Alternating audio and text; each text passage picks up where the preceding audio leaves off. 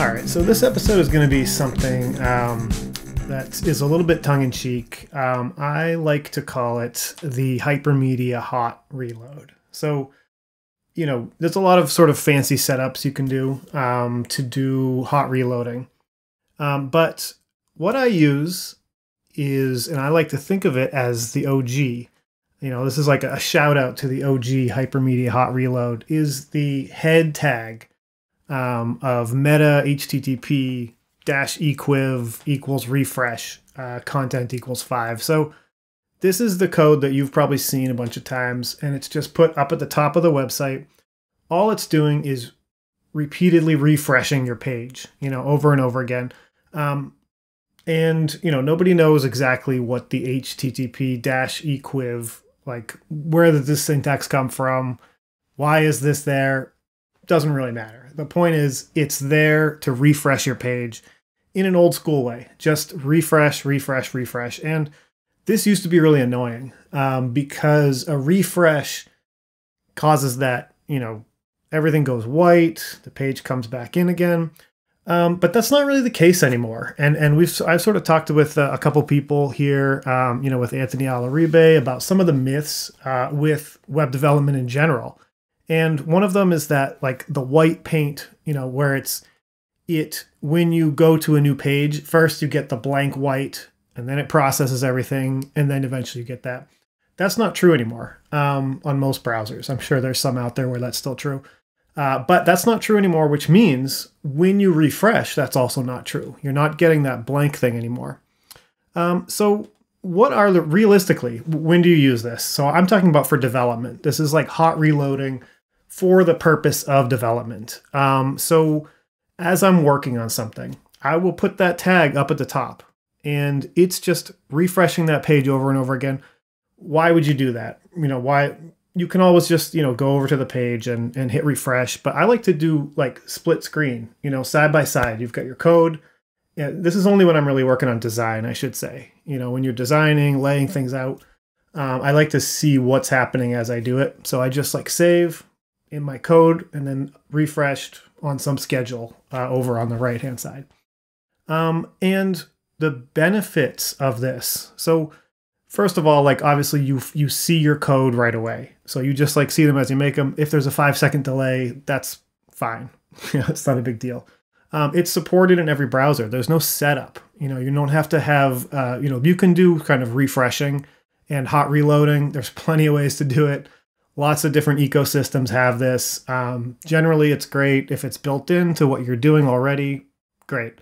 That's fine. But this is supported in every browser and in mobile. So if you are doing some mobile testing, you know, you can put your simulator, your iOS simulator up on the page, go to the thing, and just, it'll automatically be already working to do your hot reload. So supported everywhere. There's no additional server. There's no node.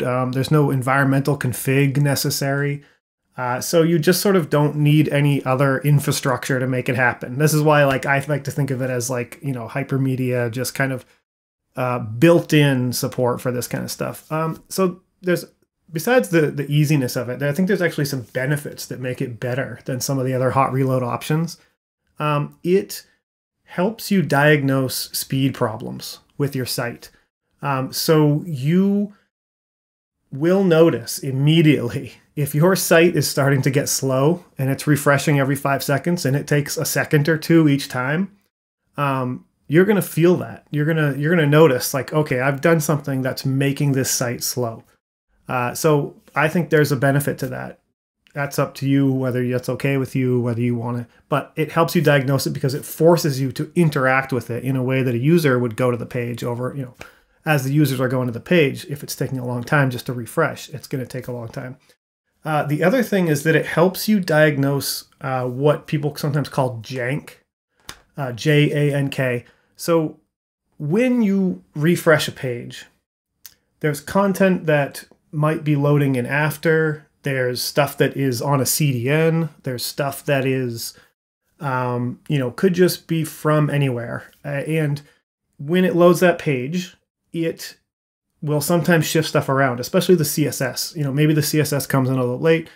actually probably the most thing is a third-party JavaScript library. So let's say you have like a, I don't know, select 2, which slightly changes the height of a select.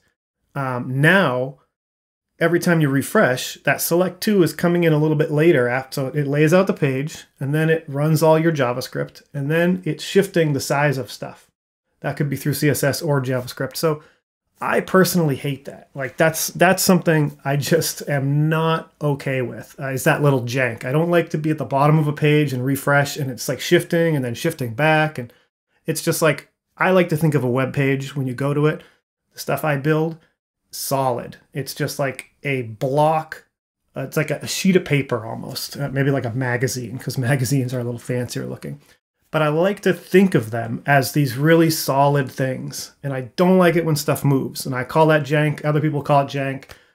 So the hypermedia refresh, the http-equiv equals refresh, content equals 5. If it's refreshing every 5 seconds and it's moving around like crazy, you're gonna be sick of it too. So it helps you to diagnose that. So, you know, you can diagnose speed issues, but you can also diagnose the jank.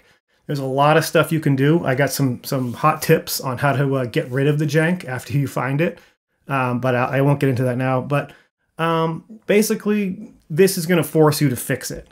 So if you use these anytime you're working on a page, particularly during design, I think you're going to be just better off. And the final thing is to remember to remove it at the end when you finished, because if you put out a page with that refresh on it, you're just going to piss people off.